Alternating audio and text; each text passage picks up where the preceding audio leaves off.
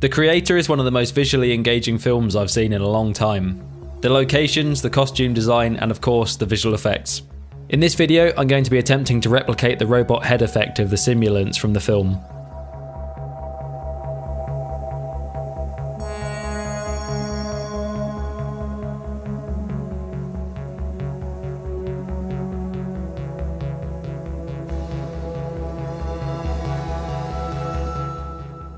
So that was my little test scene for the effect, and for the rest of this video I'm going to be breaking down how I achieved it using Blender and Nuke.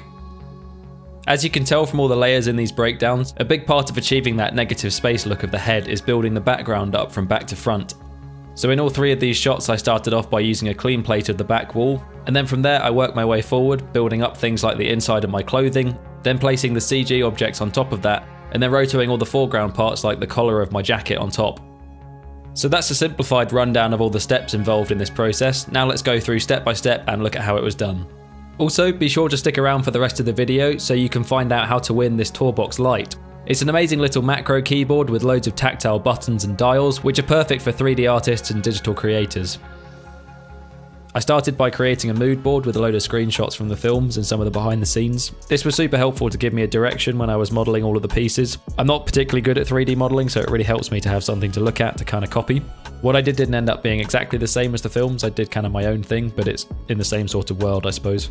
Once the model was finished, everything needed texturing.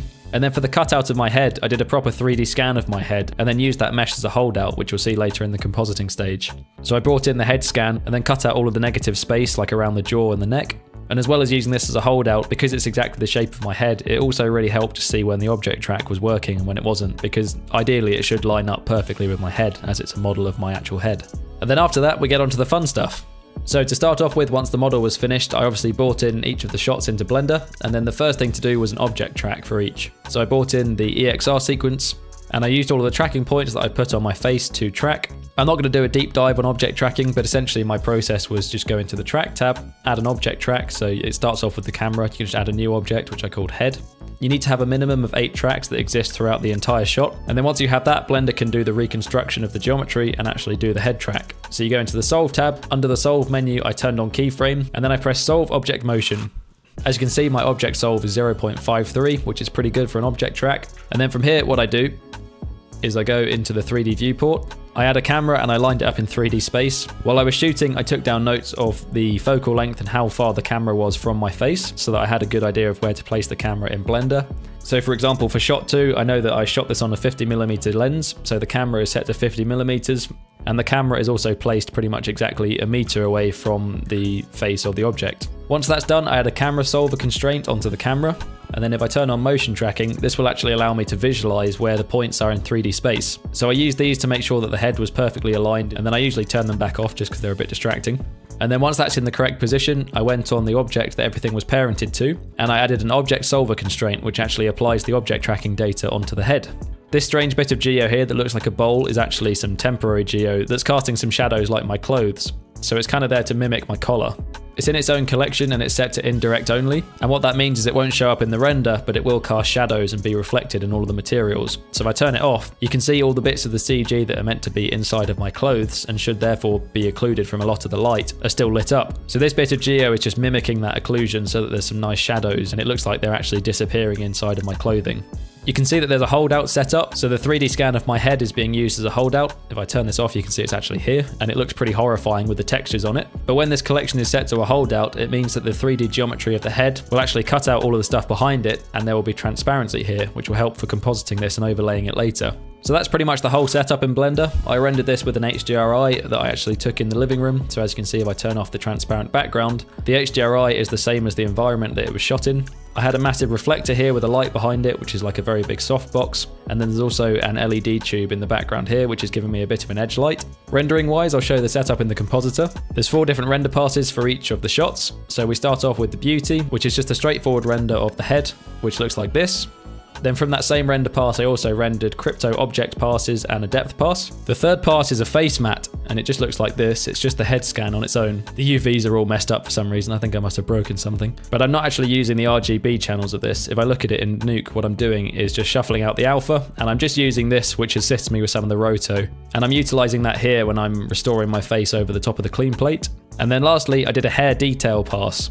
It's actually very difficult to see it in Blender because it's so fine, but if I zoom all the way in, you can see there's all of these individual hairs that just go along the edge of my chin and around the top of the ears, and they're just rendered out on a transparent background, and then again I'm using them in Nuke just to blend the CG and the live action face a little bit better. So that's everything in Blender. I rendered out those 4 passes, and then it was just time to composite everything. But hold that thought for just a second while I talk about this, the TourBox. If you've watched lots of my videos, you might remember a couple of years ago, TourBox were kind enough to send me their Neo model, which is this one. And it's been on my desk ever since. I used it loads on this project, as well as all of my YouTube videos, essentially. TourBox have also just released a new model, which is called the TourBox Lite, and it's this one. Obviously, I already have a TourBox on my desk, so I don't need 2. I would need an extra pair of hands for that. So I'm going to be giving this away to somebody that watches this video. If you'd like to be in for a chance of winning it, all you have to do is make sure you're subscribed, like this video, and then leave a comment below. And then in a week or so's time, I'll pick a random winner from the comments and I'll ship this to you.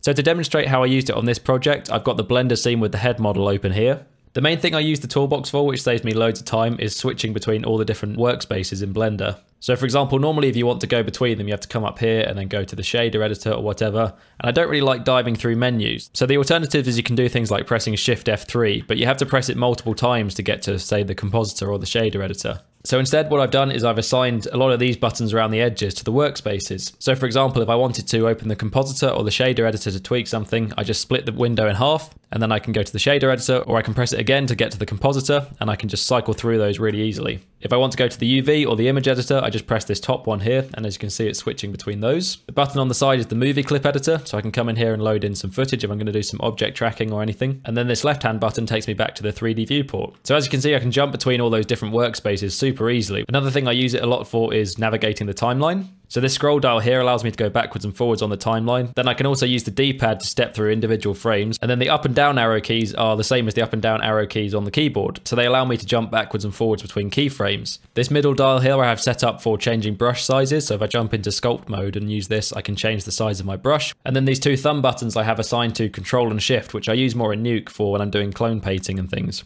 So now let's have a look at a time lapse of how much I use this while 3D modeling.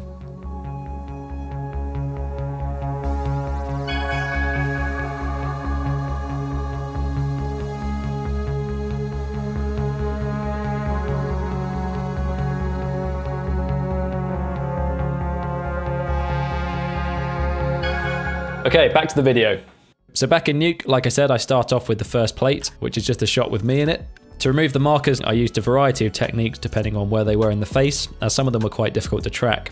To do all of the ones that disappear, I just did a very traditional technique of tracking them and drawing a mat around them, and then using a transform mask node just to remove each of those by taking some of the pixels next to them and just transforming them over the top. And then for these ones on the side of my face, I used a slightly different technique. Because I've already done the object track in Blender by this point, I have a 3D track of my head. And because these markers are always visible throughout the entire shot, I decided it would be easier just to use the 3D track of the head and project an alpha for all of the markers. So to do that, what I did is I drew rotor shapes for each of the markers. You can see that here, I did it on this frame.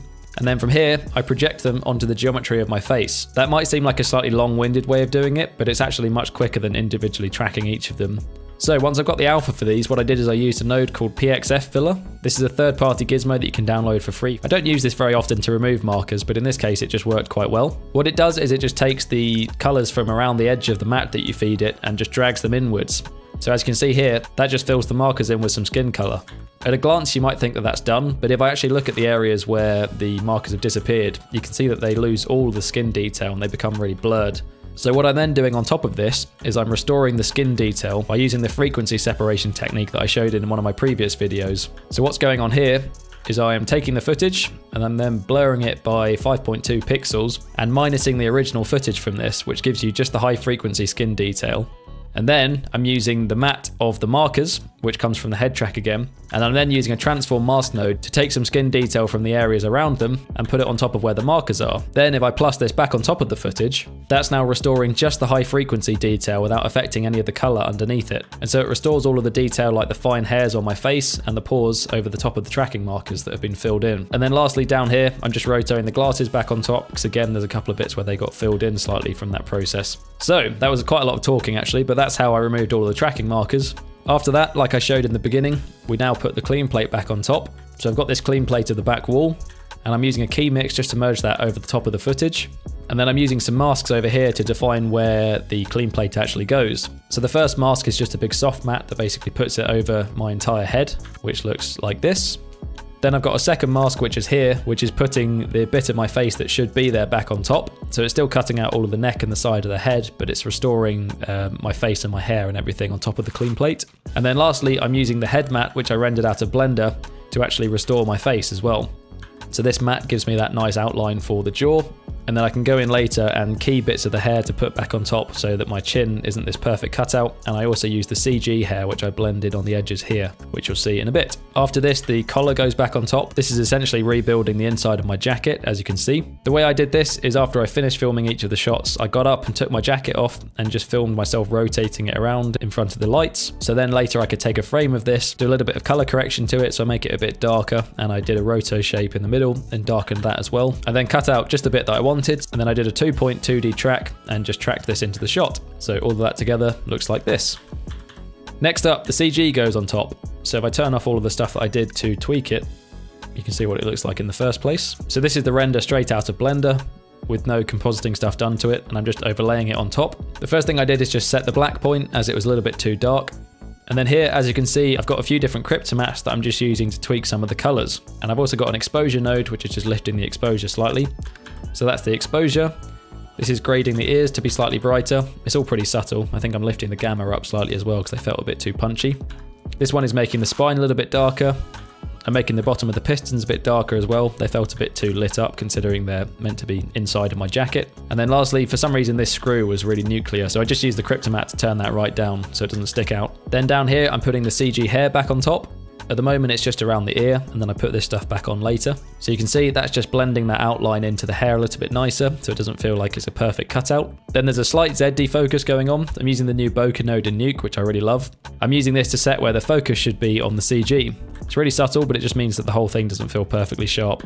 Then I've got like an overall general defocus on it. This is really low, it's just set to 0.09. This just means that even the bits that are in focus are just being softened ever so slightly, so they match the sharpness of the live action plate. The next thing I did, which I found worked quite well for blending the CG into my face, is I created a kind of fake 2D contact shadow, and that looks like this. So I'm just taking the alpha of the CG, I'm eroding it outward slightly and blurring it, and then I'm using that face matte that was rendered out of Blender just as a mask so that it only appears inside of the face matte. And then this is plugged into a color correct, and I'm using that just as an alpha just to grade down the side of the face. Then obviously CG goes back on top. And then here, this is where I'm putting the extra CG hair onto the chin. Like I showed earlier, it looks like this, or this is what the render pass looks like, straight out of Blender. I graded this to be quite a lot darker and have some more contrast, as you can see. And then I isolated the side of the face and the chin on its own and put this down here. It's most noticeable along the edge here.